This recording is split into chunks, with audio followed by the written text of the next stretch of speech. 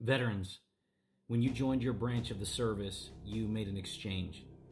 You signed the dotted line and you said, I will give you my life in exchange for the skills necessary to be good at this job, to be successful at this job, and to come home safely. You made that exchange. Hi, I'm Arlen. I'm a veteran of the 3rd Ranger Battalion, 75th Ranger Regiment, and I want to just give you a heads up of something that may be happening to you as we speak. It may be something that's coming up as you make your transition into civilian life. And I just want you to know about it ahead of time. So you began. The military went to work on you. They shipped you off to boot camp. They gave you all the same clothes to wear. They shaved everybody's heads. You all looked the same. And essentially what was happening is they were stripping you of your identity. You showed up to boot camp with an identity. You were somebody when you went there. Your friends knew you as one person. Your family knew you as this person. And when you got to boot camp, they took it away from you, packed all your civilian stuff in a closet somewhere, and said, this version of this person is no longer valuable because it doesn't suit the needs of the military, right? Push that identity aside. And they begin to build you up. They begin to reshape you, reform you into what they want you to be, who they want you to be, right? And they begin to tell you who you are and what you are. And at some point you begin to believe them. If you were infantry, they told you you're a killer, and they have you screaming about killing, and you begin to believe it. And it begins to take root in your mind. And you learn to work as a team, and you learn to place the mission first at all costs, no matter what.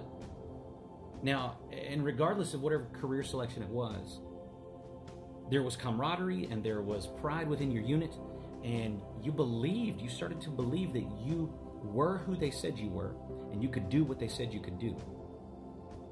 They replaced your identity. They took who you were, and they threw it away, and they turned you into something different. They gave you a new identity. And that's okay. That's completely fine. That's great and wonderful, man. Like, that's fully necessary to be successful at the job that you've chosen. You have to go all in. You have to buy in mentally and begin to believe that. Otherwise, you don't fit in. Otherwise, you're miserable the entire time that you're in. So you essentially have to agree to this new identity and embrace it, or just be miserable. So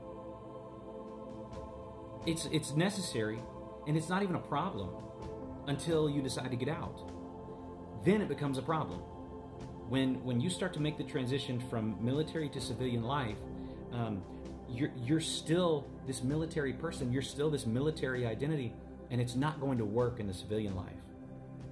So the excitement about getting out, everybody gets excited about ETSing and getting out, and the excitement about getting out and going, oh yeah, I'm going to get out and conquer the world. That's a beautiful thought. But man, that excitement can cloud your vision as to what's really happening. And so that's why I'm making this video today, is I want to help you out. The issue is that the military doesn't do a good job of deprogramming you, of getting you ready for re-entry into the civilian life. They just don't. At least they didn't for me. So you get out and you get lost very quickly.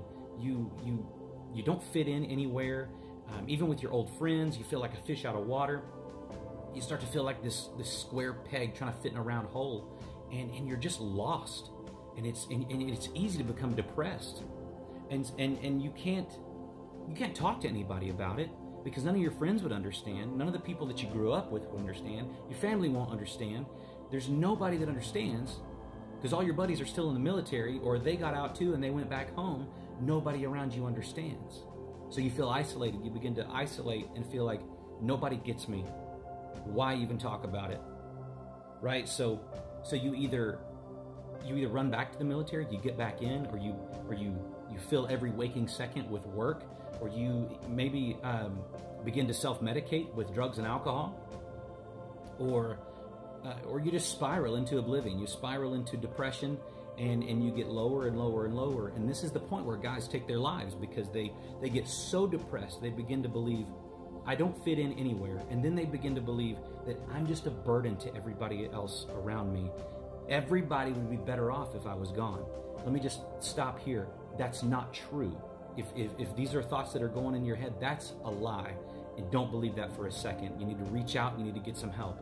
Okay? It's time to get some help if you're in that space.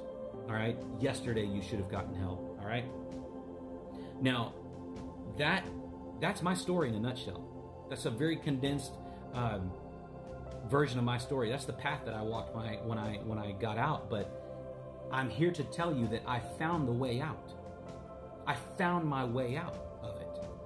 Through my faith, through my family, through my friends, I was able to walk out of that space and discover the answer to all of this. And here's the very short answer for this video, for the sake of time. The short answer is you need a new identity. You need a new identity. You had one when you went to the military. They took it away. They replaced it. They gave you something new. Now you need a new one. Because the military version of you is not going to work in civilian life. You need a new purpose for your life. You need to discover what makes you tick. You need to do some deep self-reflection and figure out, man, what fires me up? What gets me excited? What inspires me to dream again? Okay? Because those things are still in there. And you believe them to be dead right now. Those things are, you feel like those things are dead inside you. They're not. They're still there. But you have to rediscover them. And this is going to take some deep self-reflection, some deep inner work on your part. You're going to have to be very honest with yourself and very honest with people around you, because you're going to have to swallow a lot of pride, okay? And get over yourself and go, I'm going to do whatever it takes to get to a healthy mental space, all right? Now, I don't have time to show you fully the way out in this video, but I do want to let you know that, friend, there is a way out. There is a way out. You can do it. You can make it. There's hope for you, all right? You can become a person again.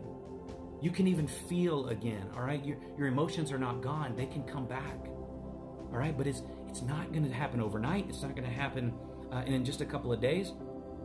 It's going to take a long time. It's going to take a process.